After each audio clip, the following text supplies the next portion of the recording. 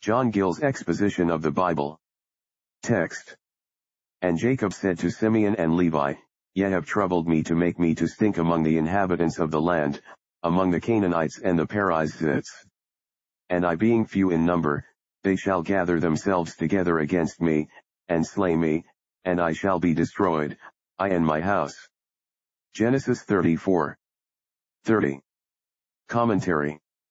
And Jacob said to Simeon and Levi, who were the principals concerned in this affair, Ye have troubled me.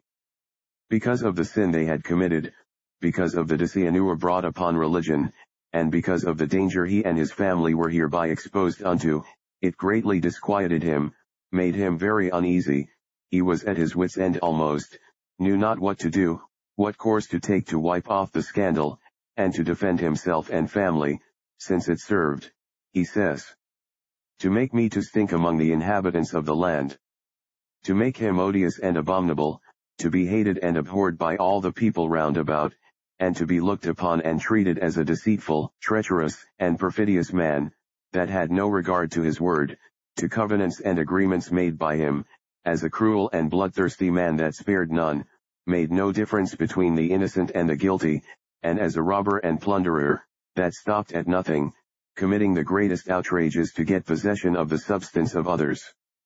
Amongst the Canaanites and the Perizzites, who were the principal inhabitants of the land, the most numerous, and the most rustic and barbarous, and perhaps nearest, and from whom Jacob had most to fear.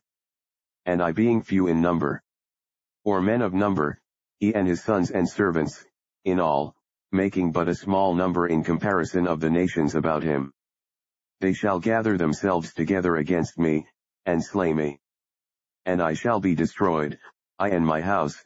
Not that Jacob was afraid that this would be really the case, for he knew and believed the promises of God to him, of the multiplication of his seed, and of their inheriting the land of Canaan, and of the Messiah springing from him, but this he said to aggravate the sin and folly of his sons, in exposing him and themselves to so much danger, which not only on the face of things appeared probable, but even certain and inevitable, without the interposition of divine power and providence.